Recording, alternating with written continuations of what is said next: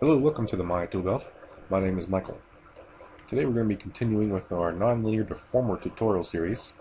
You can find the nonlinear deformers in the deform menu, nonlinear, and I'll break off this menu here. We've already gone over the bend deformer and the flare deformer, and you can check out those links to see those tutorials about those particular deformers. Today we'll be going over the sine deformer. Look into the options here. If you're following along with these deformer tutorials, you'll see some similarities as we go through. This one, for example, also has a low bound and a high bound option. And then for the sine deformer, specifically, we have amplitude, wavelength, drop off, and offset. So to properly demonstrate the sine deformer, I think I will close this and let's create something to deform. So we can use a cylinder as a good example. Just go to Create, Polygon Primitives, Cylinder. And I'm going to go over here in the channel box and take my subdivisions caps down to 0 because we don't need those. But we do need geometry going up along the cylinder, so I'm going to increase subdivisions height from 1 to something like 10. Like so. So with the cylinder selected, I'll go to nonlinear deformers here, which again you can find at the deform nonlinear. You have your list here. So I'm going to go into the sine options again and go to Edit Reset Settings. Make sure I have my default settings here and hit Create. So when I hit wireframe by pressing the 4 key, you'll see as I have my cylinder selected, there's this purple line going through the center of the cylinder, and that is the sine deformer. By default, the sine deformer will attempt to place itself in the center of the object that you've applied it to.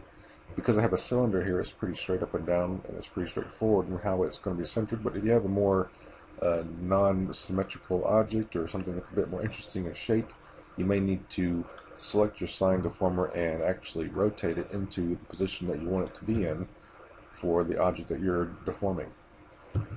But before we get into all that, let's look into how the sine deformer works. Now, a sine, if you know anything about wavelengths and such, a sine wave is kind of a concentric waving motion like you see like in sound waves and such when you see them visualized. So if I select my cylinder or the deformer, either way, I'll select the deformer actually in this case so we can see a little better. We'll go back to shaded view, which is the 5 key. I'm going to click my sine 1 input in the channel box here, and you see I have those same settings from our options from before. So I'm going to go ahead and close the nonlinear menu now that we have these settings here available to us. So we have envelope, which is an additional setting that was not in the options from before, but I'll go into that in a second. So first, the way that you can get the sine deformer to do anything is you have to increase the amplitude.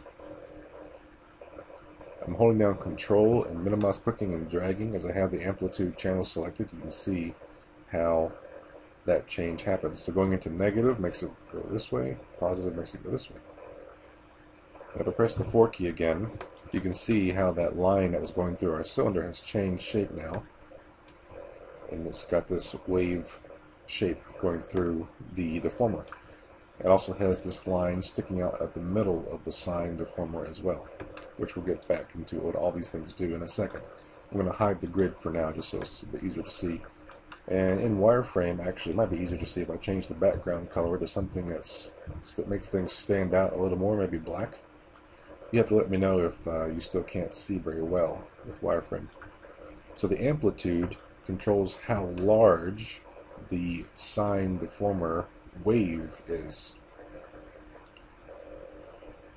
Like so. If I can go all the way up here, or I'll go the other way.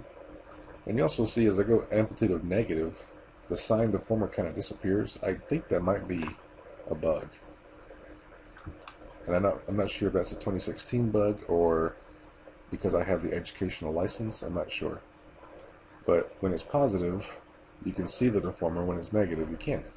So just keep that in mind. If for whatever reason you see that mine disappears, it's probably because my amplitude is a negative value. I'll try and keep it positive for now.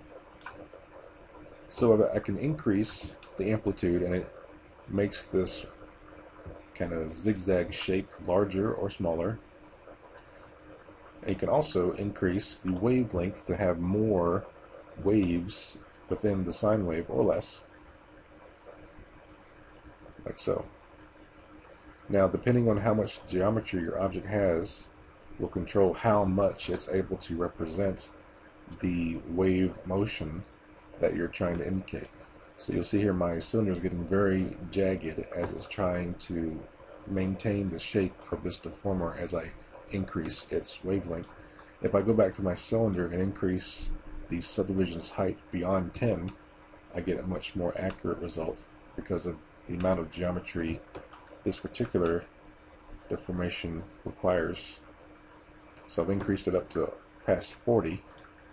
So now it's a bit more accurate with my sine wave deformer. So you need to make sure you have the geometry available to deform the object as much as you want it to.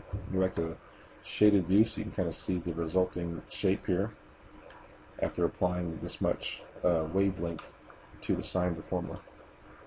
So wavelength is the number of waves, and amplitude is how large those waves are.